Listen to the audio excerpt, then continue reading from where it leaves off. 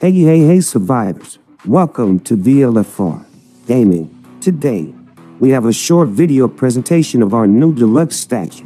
What's its name? I don't even know its name. Santa.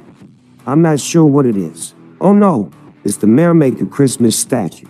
So, we have our new Santa statue with a mortgage capacity of 12, true health, and lethality plus 2%. It's not a massive statue, but be careful. It looks absolutely magnificent. At level 3, the position changes. Level 5, we don't care. Level 7, the first effect.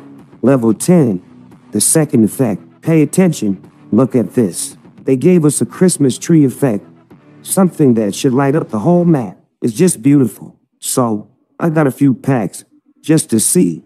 As usual, Dino crates with plasma. We'll see what they put on the real server. Here, we're on the PTR.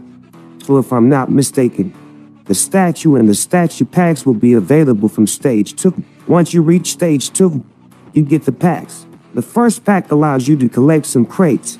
We're used to it. There are several packs with crates. I got a single ticket with the 16 crates. As I mentioned before, if you already have 2 tickets, that's good. 1 ticket is the minimum with the 16 crates. After that, you have several tickets. I didn't take all the packs.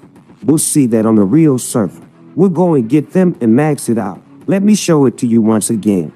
It's just beautiful. So, as soon as it's on the real server, we'll max it out to see how it performs. So, the next statue coming in stage 2 is the Christmas Merrymaker. I hope you enjoyed this short video. Don't forget to leave a comment and subscribe if you don't want me to come and burn you. I wish you an excellent evening, a good day, and I'll see you soon for more videos. Ciao, survivors.